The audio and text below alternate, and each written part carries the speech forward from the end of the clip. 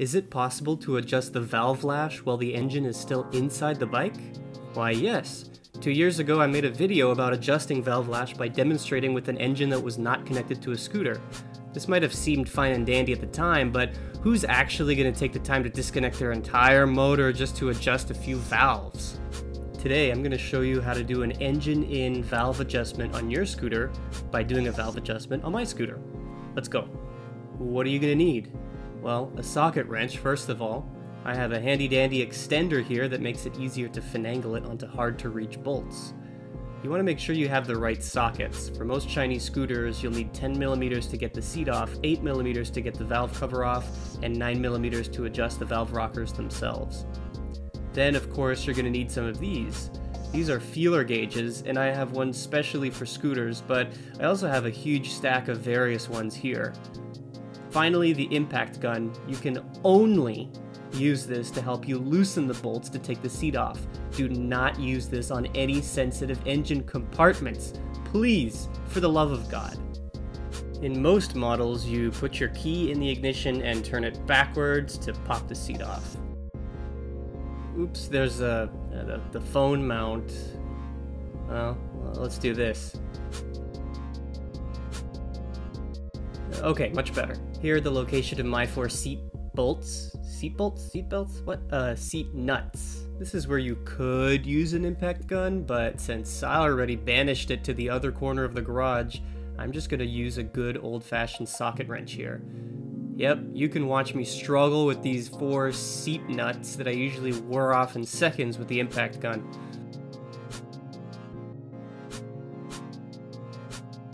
Alright, now we lift out the seat, and some of these scooters have an anti-theft device that is wired to the harness through the seat. If that's the case, just make sure you unplug it. Now we're under the hood. We're under the seat. So your valve cover is this thing right here at the tippy top of your engine. But in order to get better access to the valve cover itself, you'll need to remove some more plastics. On these 49cc models, all you actually need to do is get the front plastic off, boom, full and easy access to the valve cover. This will also expose your battery, so make sure you watch all wrenches and metal items around that area.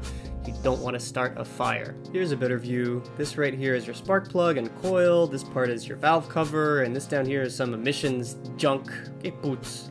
In order to help with the next step of setting the engine to top dead center, I'm going to remove the spark plug.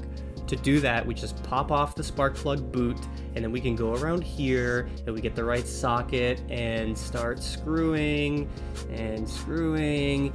Jesus, the spark plug is finicky. There we go, and whoo-wee, look at how white that is. If you see this, you definitely need to upjet your carburetor and run a little bit richer, because this means that the engine has ran too hot. Hey, I have a video on that. Check my channel. Anyways, now we just need to get the valve cover off. Pretty easy stuff, usually. I mean, you get your 8mm socket and you just gently start loosening. Ideally, you want to loosen diagonally to relieve the pressure everywhere in the engine head at once, but on these little scooters, that's not really a concern. Just loosen gently. Boom! Engine internals. Ugh, it's so naked. With the valve cover off, this is what you should see. Okay, quick refresher on the engine head. The top black thing is the rocker for the intake valve, the bottom black thing is the one for the exhaust valve, and the circular saw thing on the right is the timing chain. Now you want to come to this side of your bike and come to your Kickstarter and start pushing it down with your hand. What you're doing here is turning your engine over, moving the crankshaft, and spinning the piston. You see this timing chain? Well, your objective is to get the big hole in the disc under the chain to line up the best it can with the center of the engine. On either side of that big hole are 2 little holes, and the little holes should line up with the edge of the engine cover. You have to keep moving your engine over until you can get it to sit nice and straight at top dead center. Look at that, it wants to rest right here. This means that this is top dead center, even if the big hole is just slightly off from sitting perfectly straight. You want to get your feeler gauges to go between the actual rocker arm and the valve spring. There should be a tiny gap that you can use to slide the feeler gauge right in there and check how wide that gap is. How wide is the gap supposed to be? Well, for most Chinese engines, it's a 0.005 millimeters on the intake valve and 0.004 millimeters on the exhaust valve. However, what I have seen in certain 49cc Chinese scooters is that the actual rocker arm platform expands when the engine gets really hot. This makes the valve lash too big, and then you'll hear noisy ticking and whirring. It sounds pretty bad. It's not actually that bad, but if this happens to you, you should set your valve clearances to be a little bit tighter.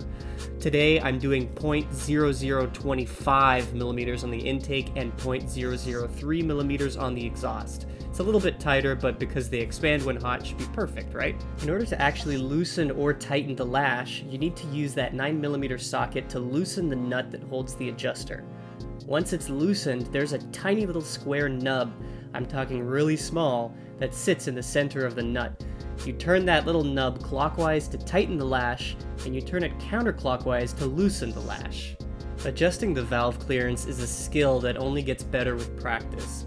It's quite finicky because it's easy to accidentally tighten the nub when you're trying to torque that adjuster nut back down, and then you have to start all over again.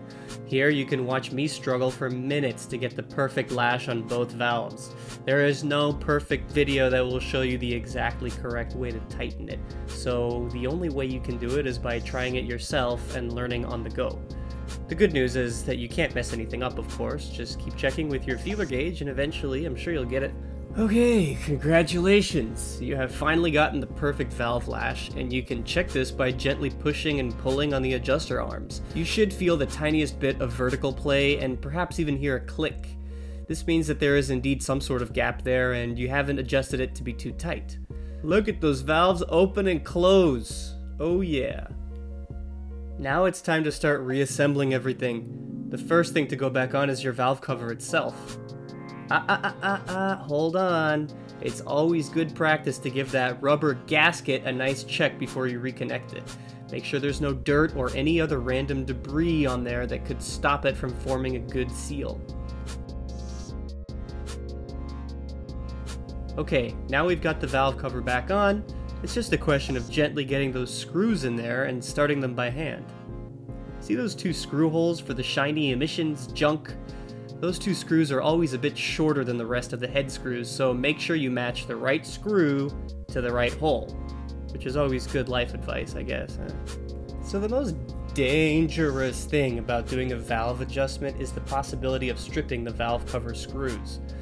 Why is this? Because the valve cover itself is made from fragile aluminum to help with heat dispersal. So the number one thing to keep in mind when tightening screws is just keep it snug. No forcing. Do not force on these screws or they'll strip faster than you can say oil leak. Oh yeah, and then you're left with a nasty oil leak from the valve cover that you can never fix. It'll just leak. It's terrible. It happened to me. Please, just don't do this. Just be gentle with these screws. Snug is all you need to form a good seal with that rubber gasket. Now we're going to reinstall the spark plug. I have a temperature sensor that goes in here. It's a great investment, by the way. And you just guide your tip into the hole and you start feeling there for the entrance. Once you feel the tip of the engine head grab the spark plug, you just ease the rest of it in gently by hand. Giggity. No, all jokes aside, make sure you have your spark plug started by hand so it doesn't strip out or anything. That would also be a really bad time. Once you can't turn it by hand anymore, use your socket wrench to torque the spark plug down. You want to go snug plus a quarter turn, that's what the experts say, but in my case I'm playing it by feel because that temperature sensor messes with the feedback I get. Okay, now for the spark plug boot. Just grab it and thread it back onto the edge of the spark plug. Bada bing, bada boom. Now you just reattach your plastic bits. Cover up the front of the engine and that battery. Oops, I forgot my screwdriver. Again. Now we get that seat back over here. Make sure to reconnect the anti-theft device. Otherwise your scooter won't start. And you'll go crying to 100 different forums and have a meltdown. Don't ask me how I know. Then, it's just a question of tightening your seat down to the frame with those 4 seat nuts we talked about earlier. Now you can close your seat with the satisfaction of a job well done, because now your valves are adjusted, and now for that sweet, sweet payoff. Turn that key, flip that kill switch and listen to the sound of a happy engine with the right valve lash.